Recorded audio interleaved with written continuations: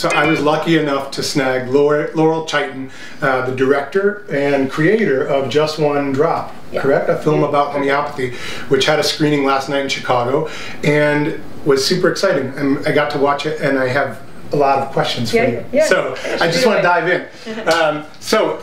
First of all, you know, I think one of the things, I'm a user of homeopathy, but I'm also, I would describe myself personally as someone who always kind of has one side of the skeptic in him.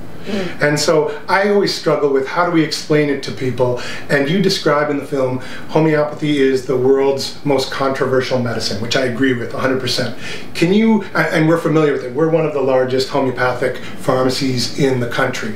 And so I guess for me, what I'm asking you is, give us an overview of why is it so controversial? What makes it controversial? Okay. Right? You have to start with one of the most difficult questions. You know, I just have to. I just want to dive in because I feel like, you know. I did this interview. I just have to go and jump a shark a little bit. But please. I did this interview in Australia, and they said I had. First of all, they said it was going to be 5 minutes, and they bring me into this room, and then they stick this little earpiece in. They said, "Well, we've actually cut it down to 3 minutes." And I said, "Just don't ask me the question how it works." So the very first question, and there I am sitting there talking to nothing. I'm talking to like a black thing, and I know I'm live, and I'm also thinking that it's Australian, nobody's going to see me. And so the first question they asked me is, "Can you tell us what homeopathy is?" And I froze. I was like a deer in the headlights, because that's like an hour-long conversation. And so anyway, that's what this reminds me of. And then it turns out I said whatever I said. I got something fell out of my mouth, and then that goes all over the place. That one interview in Australia ended up going viral. So anyway, to answer, it reminds me of that. What makes it so controversial? Really what it is, and as the film does explain, it's the preparation of the remedies. Because the remedies are made in a particular way, that most of them, not all of them, are they're diluted and they're shaken, or it's called succussed, a certain number of times, and then they have serial dilutions, and the dilutions usually are below what is called Avogadro's number, which is 10 to the 23rd power, which means basically there's nothing left in the water of the original substance. Not one molecule, right? Nothing left. But that's on the physical level. So why it's so controversial really is that it seems like there's nothing in it, and there is not yet a working theory for how it works. There's a lot of possibilities. There's a lot of theories, but no, they're not all agreeing on one. So why it is so controversial are those two things. But the other reason it is so controversial, and the other reason it's so controversial, is that it claims to do everything and anything. It works on the physical level. It works with people with knees. It works with helping heal broken bones. It works on the emotional level. It changes people's lives. And so how can a medicine do all that? It works on plants, it works on animals, it works on plants. And so the skeptics are like, it can't possibly do all of that. So for all those reasons, I think it's a very controversial and system of medicine. No, I think you're right. And I mean, I think that's our experience. And I think, I think one of the things, being a retailer and a pharmacy here, I feel like the term in the past few years that I hear thrown around a lot is evidence-based medicine. And so people say, and I feel like doctors say it, health professionals say it, and then lay people are starting to say, well, I only use evidence-based medicine. And I think it's said oftentimes with a certain amount of maybe derision, definitely authority, certainty, and kind of a sense of finality. Like I don't do that. I do evidence-based medicine, and it strikes me, having watched your film, it strikes me that you're interested in kind of saying, "Hey, let's look at homeopathy, or at least certain bits of information or evidence about homeopathy, and let's actually look at it in a true sense of what evidence-based medicine might mean." Is that accurate? Am I characterizing that correctly? I think so. Tell me, can you be specific in your question? Because, well, I guess my question, and it goes back to the central controversy of homeopathy, which is to say evidence-based medicine and then to prioritize only one type of evidence, or evidence coming from only one place, or overwhelming evidence, is not true evidence-based medicine. So in other words, like the central premise of this film is really that there is evidence out there, and it's maybe being systematically ignored, right?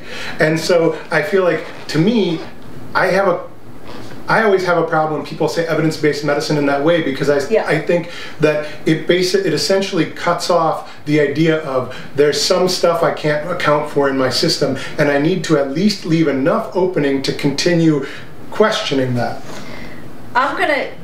That's a multi-level complex question. I know, it is. So let me see if I can break it down. Sure. It's a great question, but let me see if I can break it down a little bit. First of all, you have to look at what is evidence. Anecdotal evidence is evidence, first of all. They might say it's weak evidence, but it is evidence. And a lot of medicines are used on pharmaceutical, straight pharmaceutical medicines are used off-label. And they're used off-label because they have anecdotal evidence that it actually works for X, Y, and Z, even though the studies haven't yet proved, there's no randomized controlled trials that say it works for that. And they use it all the time in conventional medicine. They use things off-label because that's anecdotal evidence that's worth something. Is it even fair to say it's more than anecdotal? Like, anecdotal would be, in my mind, maybe I'm wrong, you know more, I'm sure, but would be like, my doctor heard from your doctor that this works. But then once my doctor has an experience with it, that's experiential, is it not? That's still anecdotal. Okay, that's my question. But that's why it's a multi-level question, so I'm going to try to break it down. So the first part is there evidence? What is evidence? Evidence can be anecdotal, and that can be strong evidence, but they say, okay, it's weak evidence. What are the golden rule for homeopathy right now? I'm sorry, the golden rule for medicine, testing medicine, is randomized controlled trials. Yes. So that when people say evidence, usually they're referring to that. And so they're saying that they always claim that there's not enough strong evidence, and they usually mean randomized controlled trial, or CTs of homeopathy. And when people say there's not evidence, that's usually what they're talking about. The reality is there are many, many studies that have been done on homeopathy. Some are not very good, some are very old, some need to be redone, but there is some studies that are done that are quite well done that show that homeopathy clearly works better than placebo. So what happens is, and this is why another part of your question is, I really have a theory of what I call people's worldview. And if you have a worldview in a certain way, and this answers another question that I think is kind of behind there, is what is behind that skeptical mindset, and why is there such a strong debunker force that is trying to basically kill homeopathy? And people ask me this all the time. Do you think it's connected to Big Pharma? I have no idea if it's connected to Big Pharma. As far as I'm concerned, homeopathy is tiny. I don't think they pay much attention to what homeopathy is. Big Pharma is not losing sleep over homeopathy. It's not losing sleep. No. But what I think these people that are the real strong naysayers, I call them debunkers, not skeptics, because the reality is everybody's skeptical. I think being skeptical is good. It means you actually are using your mind. But debunkers are sort of stuck in this mindset. And I'm going to try to answer your question this way, is that when you are in that mindset, you think that you're convinced that homeopathy is implausible for the reasons I mentioned earlier. Therefore, it's impossible. Therefore, people that practice it are charlatans. And those that go to homeopaths are wasting their time and money and not seeking proper treatment. So what these people are doing is they think they're protecting the public. And if they truly understood homeopathy, they would have what I call ontological shock, which means their entire worldview is shattered, because they are stuck in this worldview, this way of looking at the world, which is the very biological, physical world, and they're stuck this way. Even if you present them overwhelming evidence, they cannot see it. They cannot see it. And so you got to like all my questions. I just ran out of all my questions because actually no, absolutely. So first of all, I was a religion major that was focused on sociology and kind of phenomenology of religion back 25 years ago. So I wasn't going to use the word ontological, just ontology, but that is exactly what we're talking about. There's kind of this, and that is one of my questions about the skeptic. I kind of view it as zealotry or something like that, where it starts to lose. I personally have always had a problem with people who are too extreme on any one side and don't leave, as I mentioned in the first question, kind of an opening for actual questions. If you shut down questions before they begin, or inquiries, just because you don't buy the premise, then you're not really a scientist. Right. Well, that's why one of the characters in our film, one of our main characters, is Alex Tournier. Yeah. He is like, people say, well, real science, he is as real as you get. And if I could read the list of his credentials, which I can't even remember, he's way up there. He's a physicist. Yeah. He had a personal experience with homeopathy, and he was so curious, why does this work? And it changed his whole course of study. And he's really researching, which I can get to later. I wrote down, he describes it himself as the least impressive form of medicine. Yeah. That was his mindset. He said, I'm a physicist, everything is physical, I understand the world that way, and this seemed like, I went to it just because he was at his wit's end, right? Yeah. He was going to lose his career, his life, it sounded like. So yeah, I think that is, you got to the heart of my question, which is one of my next questions, which is about the debunkers. And I guess in that sense, I think that says a lot about the goal of your film. While we're doing this on Facebook, we just looked, and there is a question about the provable nature of homeopathy versus placebo. And if I can do a quick summary of what I took from the film, sure. Which is, part of the controversy, as you said in the first question, is that you're not saying we understand this and we know how. Nobody in homeopathy seems to saying that. Right? I mean, maybe there are, but not in the film. It's a very balanced view that we're not saying we understand the mechanism and we can say this definitely works and it's always different than placebo. What we're saying is there are high quality studies out there that show in certain cases with certain conditions that certain remedies clearly have a significant difference when compared against placebo in a randomly controlled double-blind trial, correct? And so that, to me, is what makes it so interesting, in that it takes away it takes away the ability of anyone on either side to say what I think is definitely true. Right. And that's what makes this film great, and that's what makes homeopathy a very challenging case to talk about using, right? Like, I'm a user, but I say that when someone isn't and I have to introduce it to them, that is the thing that I feel like you have to at least acknowledge it and bump up against it a little bit before you can navigate those waters. And I guess I look at it, and I don't know if this is helpful, but I always think that much evidence that at least makes us question something, we can see some evidence. My feeling is, and this is where I don't understand skeptics, or the debunkers, as you say, which I agree with, that's a better term, is that in general, the other thing that everyone acknowledges is that homeopathy is at worst relatively harmless, in the sense of you're probably not going to take something, they don't have cases of people taking the wrong remedy and dying. Whereas we do in other medications, in herbs, in food, just about anything you can eat that happens, or ingest that happens.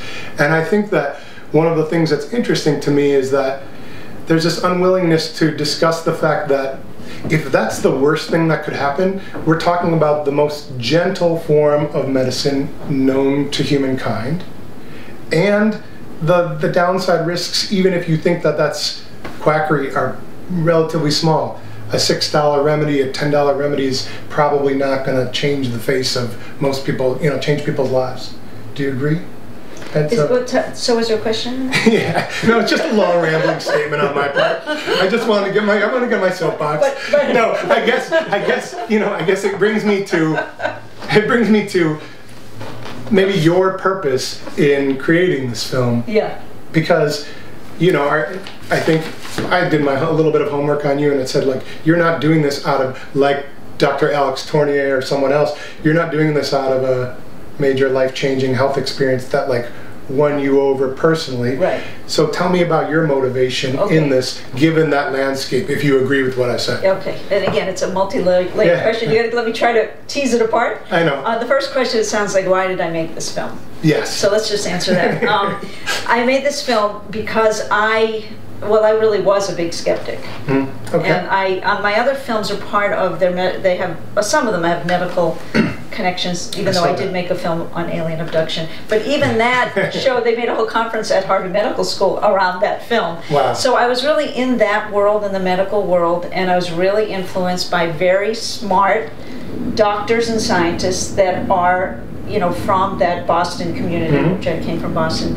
And so I was very influenced how they thought about homeopathy, and homeopathy could not possibly work, and I became a very big skeptic. And I have a chronic condition that conventional medicine couldn't help at all. So I heard about this MD homeopath in Los Angeles, and at, you know, at that point I was desperate. I was kind of where Alex was, and so I found myself going to see him.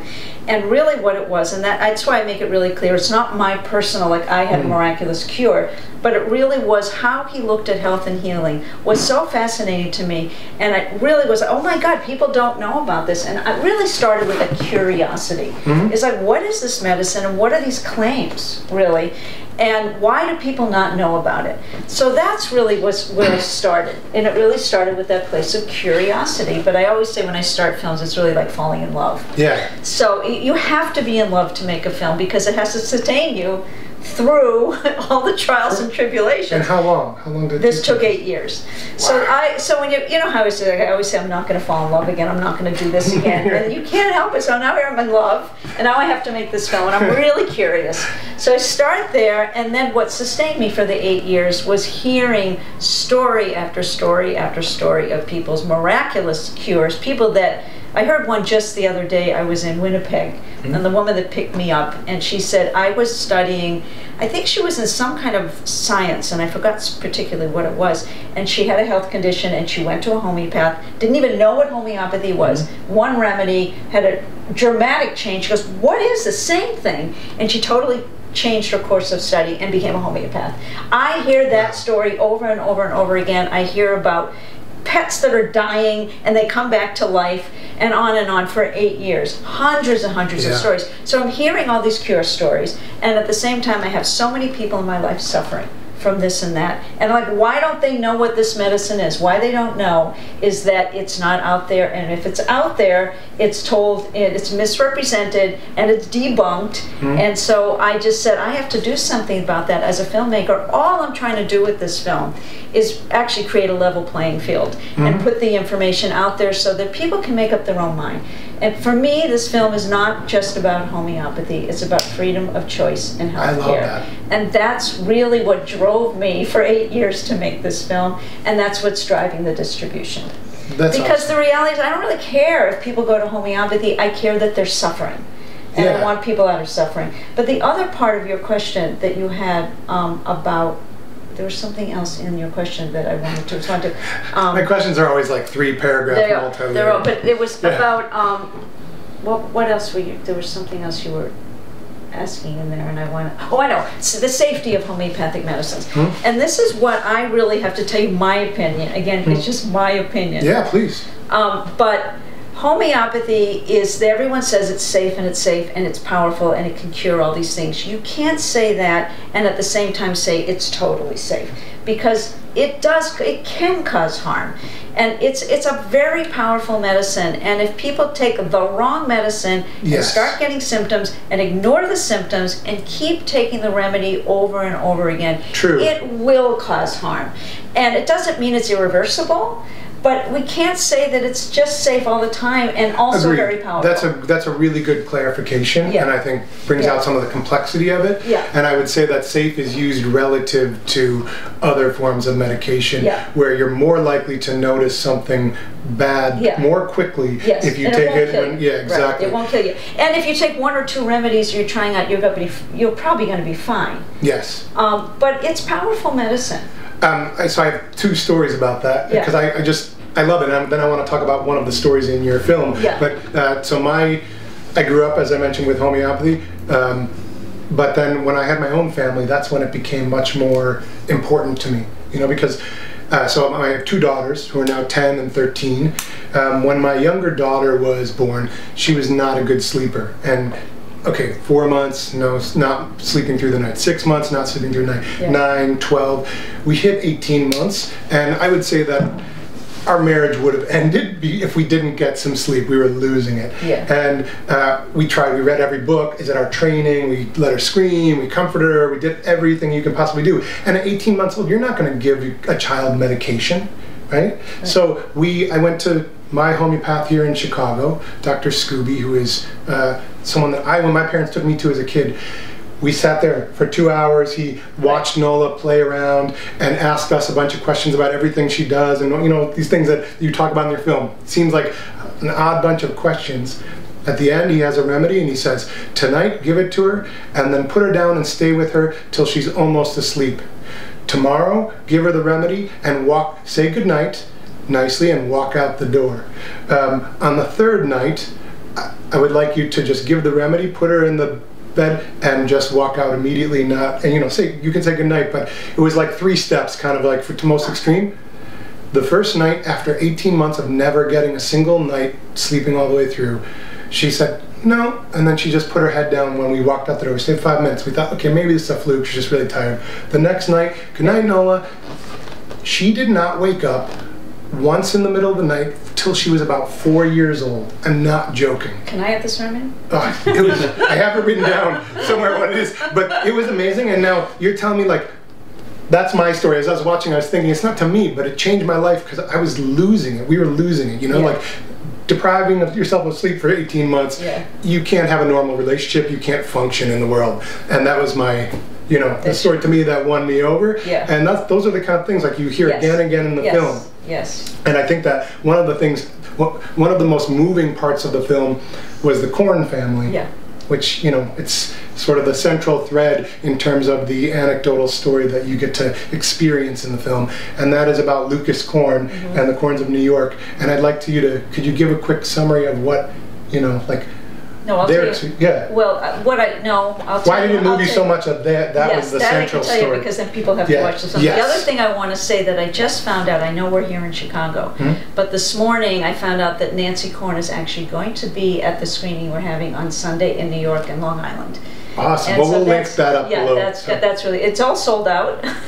But you know, we can always see if we can get a bigger theater, but it's thrilling, and I actually want to see if I can do a Facebook Live while she's talking as well.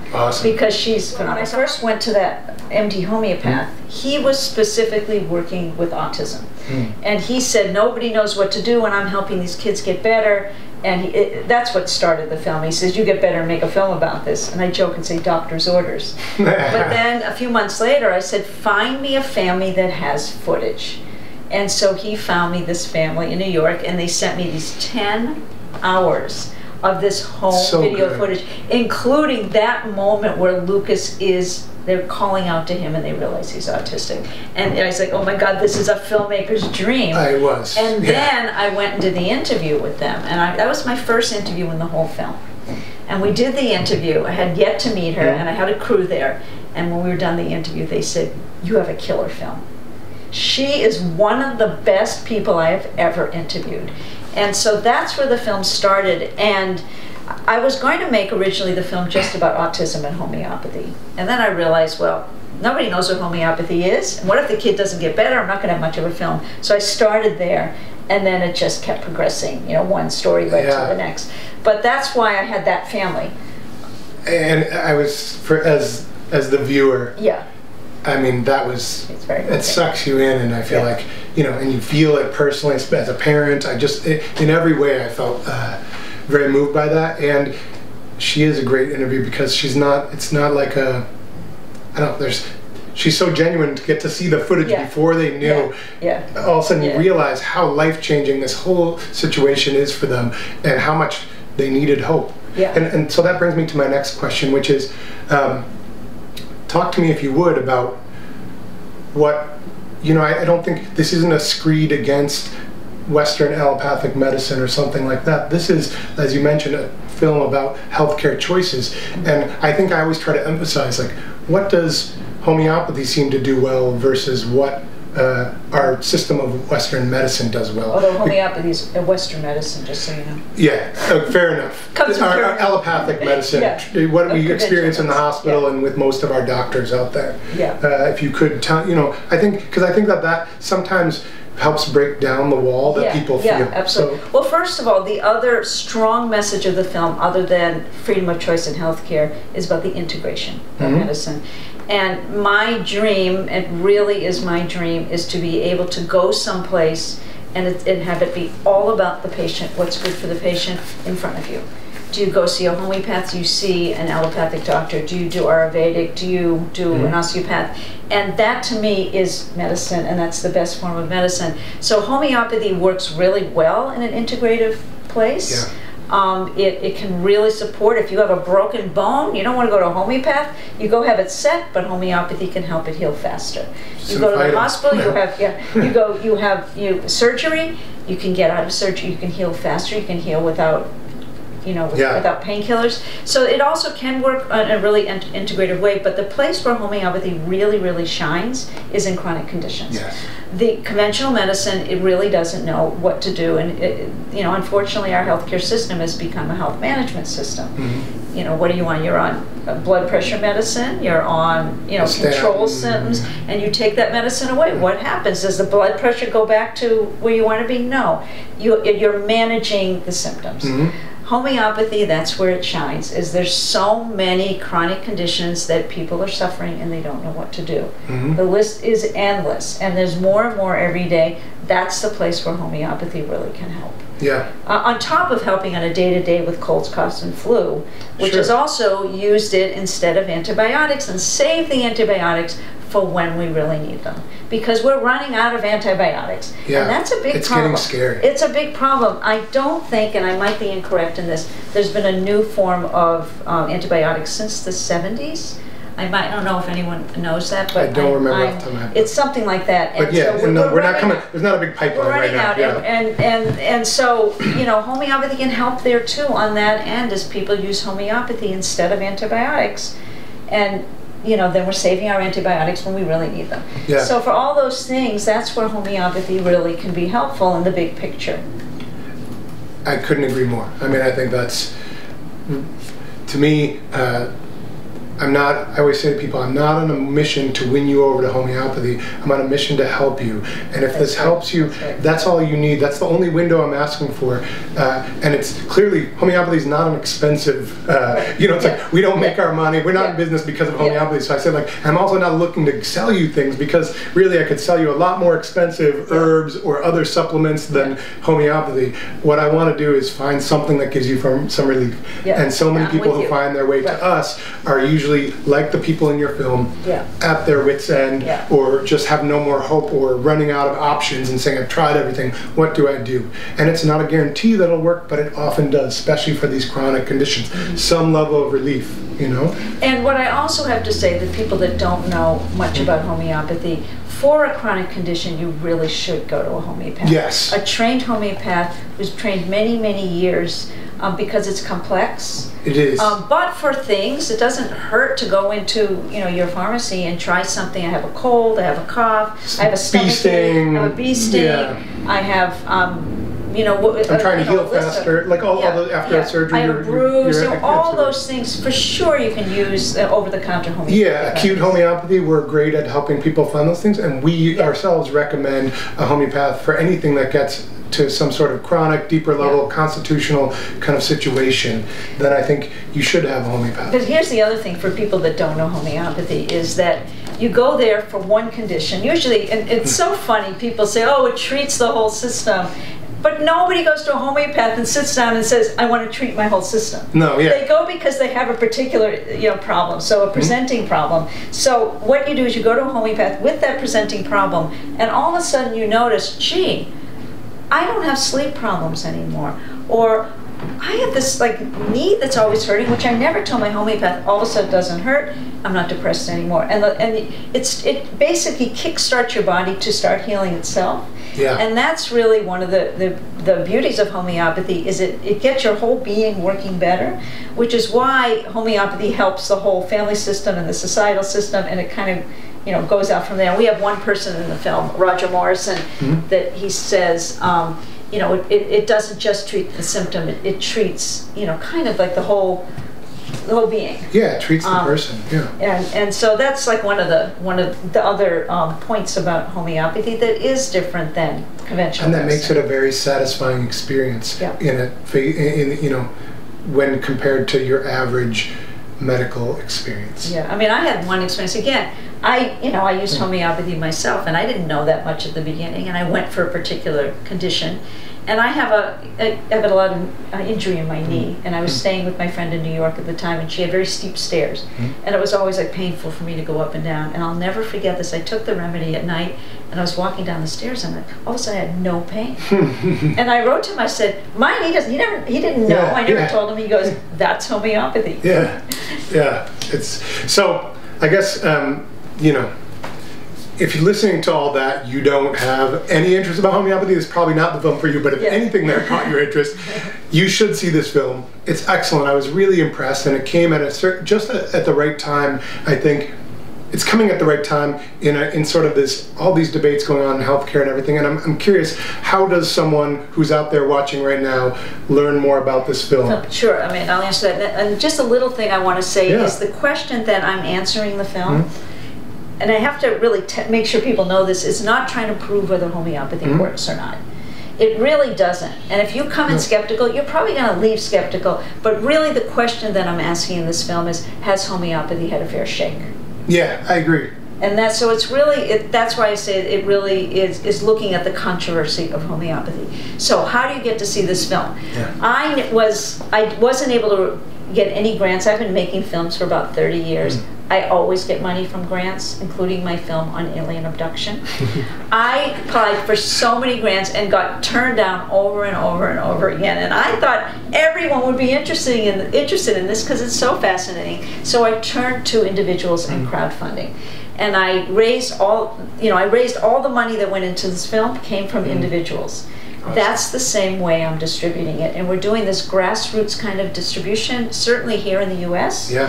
And all this information is on my website, justonedropfilm.com. We'll make sure it's have that on there. Yeah. And all you need to do is host a screening, and you click to U.S., and all you need to do is put your zip code where you live.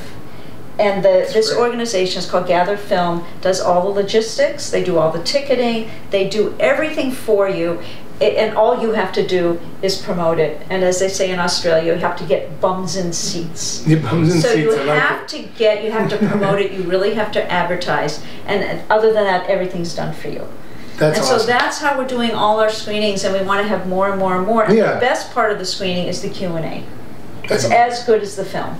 And so the film was really made for those kind of discussions. Well, I'm excited. So we had Chicago premiere last night, but I think that we were talking beforehand, and I think we're going to work on seeing if we can later this year get you back here and do a screening and really get one of those great conversations going, because I think that there are so many people out there who want to know more, right? And I think that you're right, you give it I'm so impressed with the fair shake that you're giving it in this film, and just the opening that window of a chance that people can experience it and have some understanding of where it might fit in their larger personal health journey.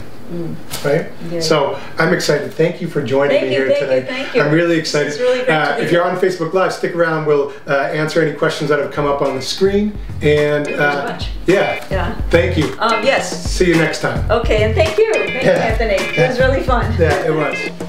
Check us out at smallflower.com. Don't forget to subscribe. And let us know what you think in the comments. Check out the rest of our vids so you can look good, smell good, feel good.